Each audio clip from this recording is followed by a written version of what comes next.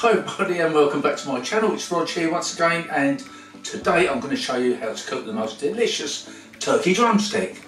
I've been looking forward to this for some time. I've cooked them before and I'll no doubt cook them again. I find they really tasty. Well, here it is, and doesn't it look a beast?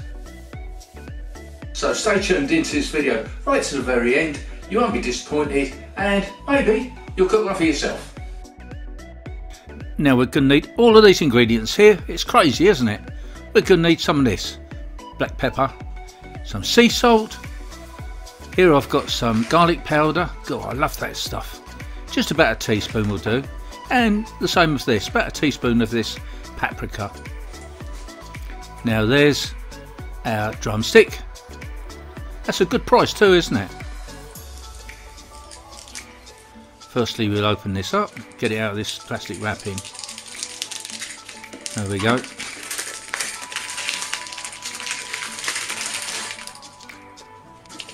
Now you don't have to do this, some people disagree, but I'm going to give it a bit of a wash and then pat it nice and dry with some kitchen towel. There we go, both sides, get all the moisture off. Get a drop of cooking oil, paint this over. Should be painting my shed really, but I'm going to paint this drumstick instead. Now the idea of this is to make a nice crispy skin, but on top of the nice crispy skin it's going to make our seasoning stick all over the skin. It's going to be crispy. There we go, don't miss any. That's that job done. Now we're going to go over with the sea salt, grind this over, and the black pepper, there it goes. Then the garlic powder. This gives it such a beautiful flavour, I must admit. And the paprika, that gives it flavour too, but mostly I use paprika because it gives it this brilliant, lovely colour. And then, without further ado, we're going to flip it over and do the same on the other side, but I won't show you all of that.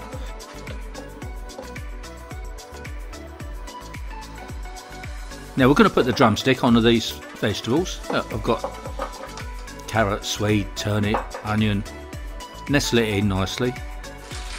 Add a drop of water. Now with all the juices and the flavouring after the cooking, that's going to make a lovely stew or gravy or sauce or whatever you want to call it. So now it's off to the oven, gas mark 5, for about an hour and 20 minutes. And then we end up with this. Doesn't that look good? Look at that lovely colour.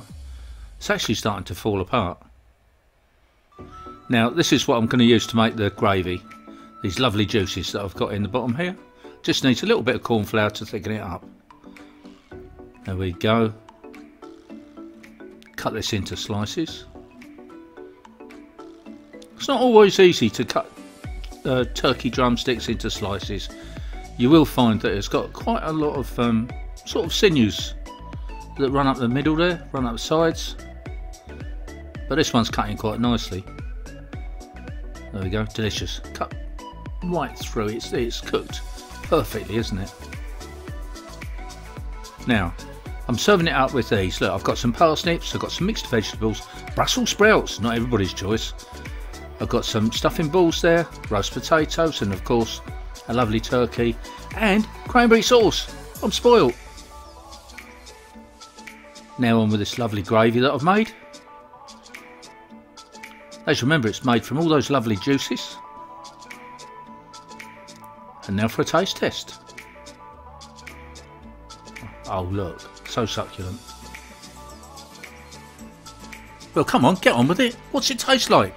Wow, that sure is a tasty bit of turkey. It's like Christmas come early for me and I love it. Please try this recipe for yourself. It's so easy, it's so cheap, and we all know I love a cheap meal. If you haven't subscribed to my channel, please consider doing so.